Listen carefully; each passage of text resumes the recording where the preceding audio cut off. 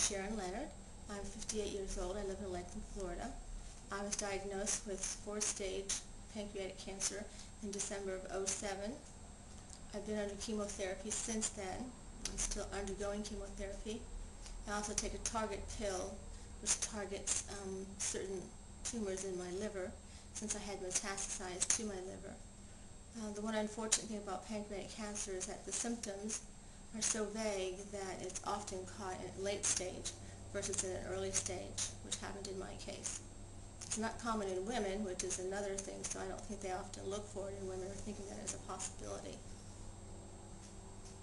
Chemotherapy, I have every Tuesday for 3 weeks with a week, with a week off, and then I have CAT scans and MRIs done every 2 months, plus something called tumor markers done about every 2 months. That tells me where my tumor cells are and how much they've grown or advanced. I'm having CAT scans and MRIs being done this Friday, and I'll have the results back next Tuesday, so I'll know how my progress is as of right now. Since the last scans done 2 months ago, I had made some progress. Some of the tumors in the liver had decreased, and the pancreatic cancer itself had stopped growing a bit. So that was good news. So now we have to see if that progress has continued.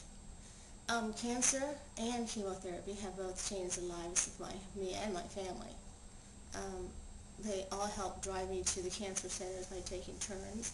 They stay here with me when I have my first treatments on usually the first day and the second day, usually weak discomfort. I don't have too much vomiting anymore, so that's good. So they take out of their daily schedules and their work schedules to come and stay with me. The fatigue with the disease itself is overwhelming, so it's hard to do things that I used to do, like garden and actively play with my grandchildren and spend a lot of time up. Usually after about an hour I'm fatigued and I need to go and lay down again, take a bit of a rest. I had to quit teaching, which was a big decision for me to decide. I'm a kindergarten teacher and I love teaching kindergarten, so to have to give that up right now was a really big sacrifice. It's been a shock for my family, and I think they're handling it as well as can be expected. My family is fairly grown.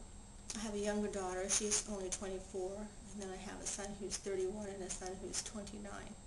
So it's a young family with 2 young grandchildren. I have a lot to live for. So on the other hand, I'm very thankful that I have chemotherapy, that it's going to give me a chance to fight this disease, that I can hopefully outlive the prognosis with this disease of 6 months to a year.